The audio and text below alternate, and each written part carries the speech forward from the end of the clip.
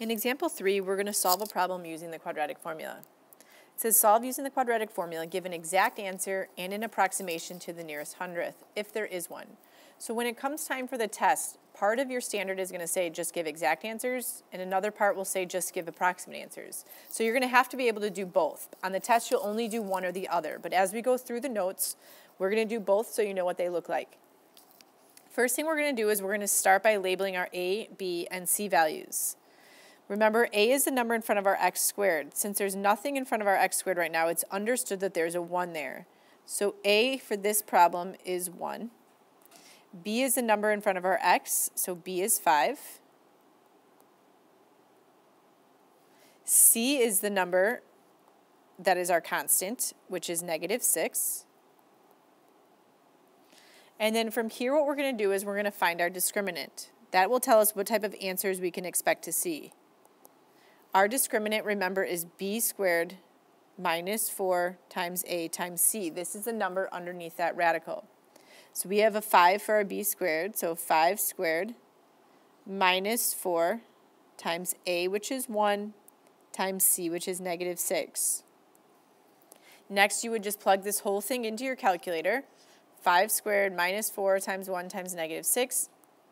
And if you do that, you should get 49.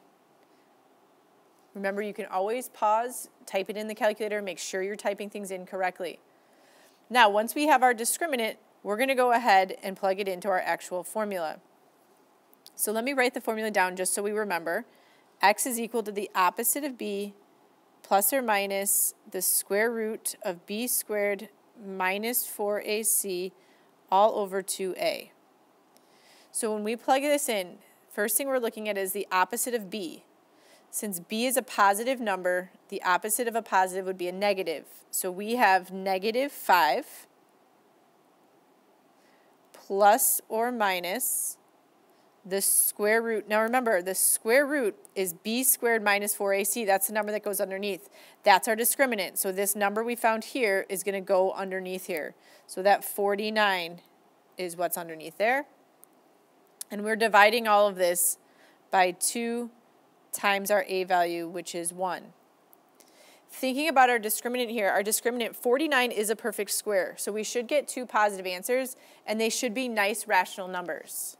So let's continue to solve.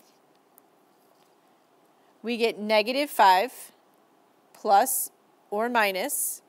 The square root of 49 is 7, all divided by 2.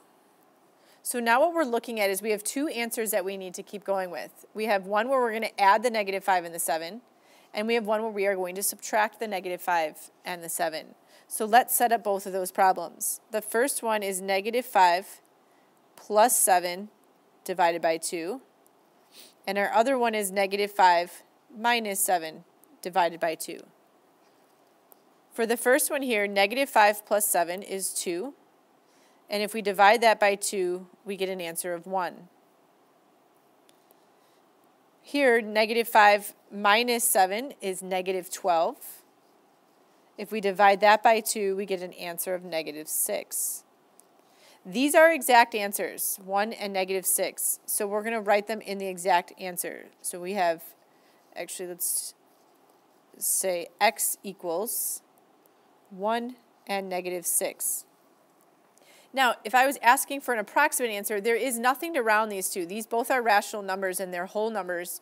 So even with the approximate answers, we're still going to just write in what we have. There's no need to round, but x is still going to be equal to 1 or -6. So depending on which test you get, whether it's exact or approximate, your answers will be 1 or -6.